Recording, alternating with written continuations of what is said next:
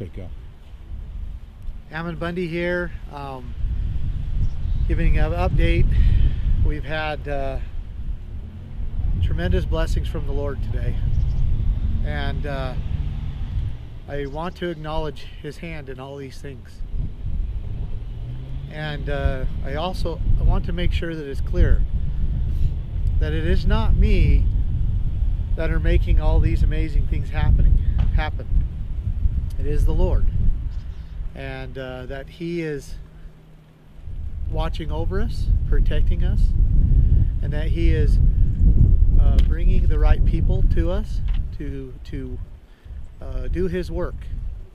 That He wants us to be free.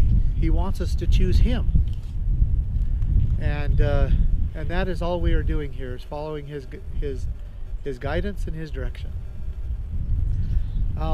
We have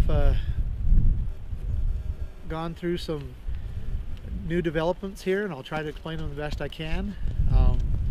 We drafted a couple letters. We had an individual who assisted us in doing that, a very wise individual who came and has been working with us for the last several days. We've uncovered quite a few different pieces of evidence, and we've uncovered some corruption that is happening here between the county and the federal government. And we have prepared a letter explaining some of that, and we served that to the county today, particularly to Judge Stephen Grasty, and began the legal proceedings to try to correct some of these things.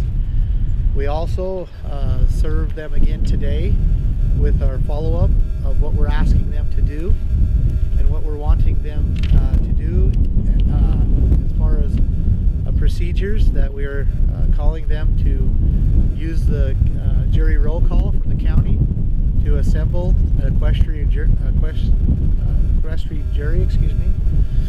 and so that the truth can be found, and so that these evidences, these pieces that we have found, can be brought forth by the people of Harney County. We understand and know that truth is important, and that it must be brought forth. And there has been great efforts for the truth to be suppressed, and we will not yield. We will not deter our efforts until the truth has been brought forward, and until the Hammonds can be exonerated, released from prison, and until these land matters that have affected the people of Harney County can be resolved. And we know that the truth is important and it must come out, and that's what we stand on. We also have understanding that I would like you to understand that we have wanted to communicate with the community, that the Committee of Safety has put together a meeting and invited us to speak on Friday at 7 o'clock at the county fairgrounds, but that Judge Grasty called the Committee of Safety members and said that he will not allow any meeting to take place where we speak at, and he will not at any county building, he said. And he made that very clear and acted as if he had arbitrary authority to determine whether someone was going to use a county building or not. Judge Grasty is acting very irrational in these matters.